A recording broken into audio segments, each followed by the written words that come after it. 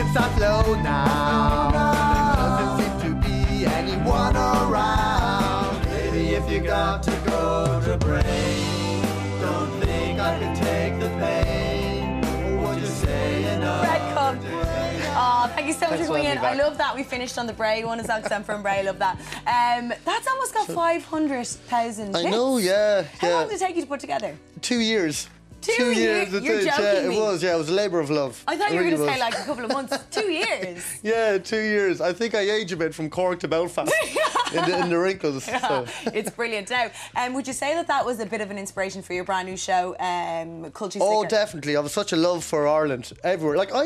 I grew up in Meath. Yeah. I went to school in Cavan. I spent my summers in Leitrim. So I'm someone who's naturally designed to win the Rose of Tralee. You know? Is that what the crack is with your accent? It is, yeah. I'll never. Okay. I think my accent is pure Kells. Is it? Yeah. As well, yeah. I love it. Now, obviously, when people go and see you live, it's very, very energetic. And there's always a musical element to it. But what's going to be the story now with this new one? Are you going to be pulling people up on stage? Oh no, there definitely will be interaction. You know what I mean? Like, yeah. So, and it's it's a lot of physical, crafted stories. There's a lot going on. It's hard to ignore.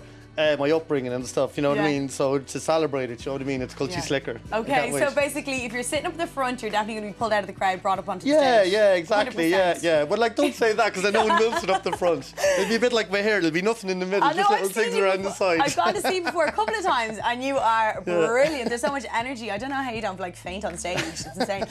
So tell us a little bit about, people see you on TV a lot. And of course, you're on stage. So which do you prefer, performing in front of a live audience or recorded TV stuff? Yeah, as far as stand-up, I think I'm more, not in a lazy sense, I'm more of a thinker and a talker. Yeah. Do you know what I mean?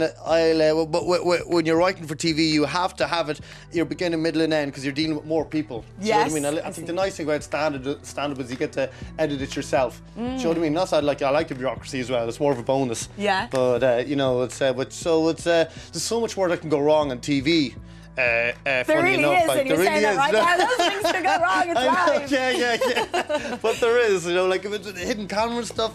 I remember we had a proposal for one, and like if he said no, sir, like we still had to do our song and stuff. You know what I mean? So you're always up against that. I planted one guy in the audience who didn't know about it and brought him up on stage.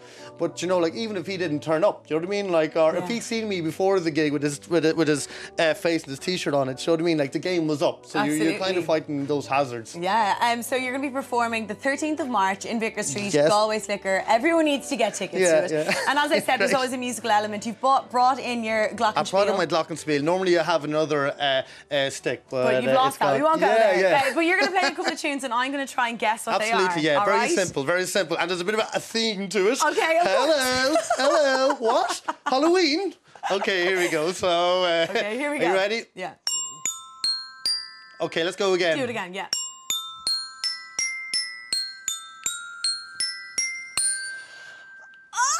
All I Want for Christmas. Bingo! Okay, Brilliant. Okay. Jingle bells. You gotta get that one. Fred Cooke, thank you so much for joining us, guys. If you want to go and see Fred Cooke, make sure you headlong. Tickets are on sale right now. He's going to be on Vicar Street on the 13th of March, Galway Slick.